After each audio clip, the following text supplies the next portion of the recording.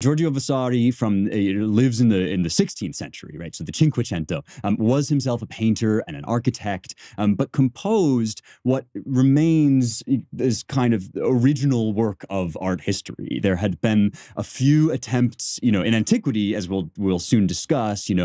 People like Pliny the Elder had kind of cataloged great works of art and great artists, and you have people like Lorenzo Ghiberti, who had written a kind of artistic autobiography, but this is the first attempt to put together a kind of story about how art developed over time. And it begins in the 1200s in the Dugento, which is kind of what we're going to be building up to, and moves all the way up to Vasari's day. And Vasari's project is kind of to assemble, it's called The Lives, because it's a series of little biographical sketches, little character sketches, that tell the story not only of the individuals and the paintings that they made, but their character and how that informed their personal development, how that intersected with the course of history and this kind of grand theory going all the way back to antiquity of how art comes to be and dies. And like many histories from this period, it's been shown to be kind of riddled with all sorts of inventions and even inaccuracies, and we're going to mention some of those as we go.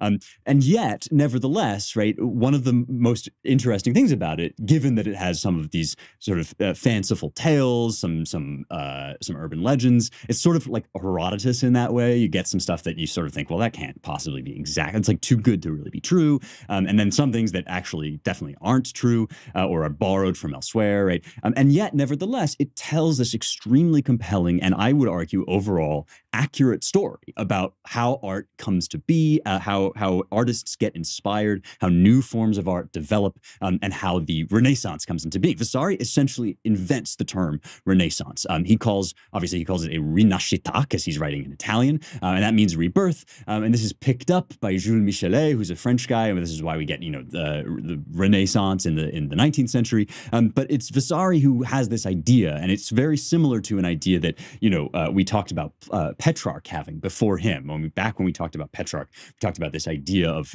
resurrection. How is it that the West was resurrected as Petrarch is traveling through Rome and meditating upon classical history and whether it can really be united with Christian thought and so forth.